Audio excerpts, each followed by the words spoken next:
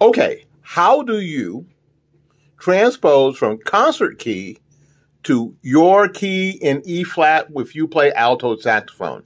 The first thing you do is start from the concert key. We're going to choose B flat here, down to G.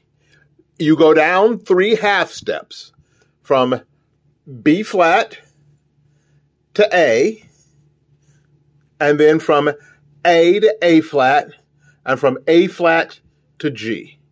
And that way you'll know.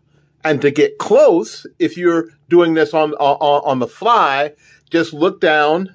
Here's a F here, and look down to the next line or the next space. Here's E flat to C.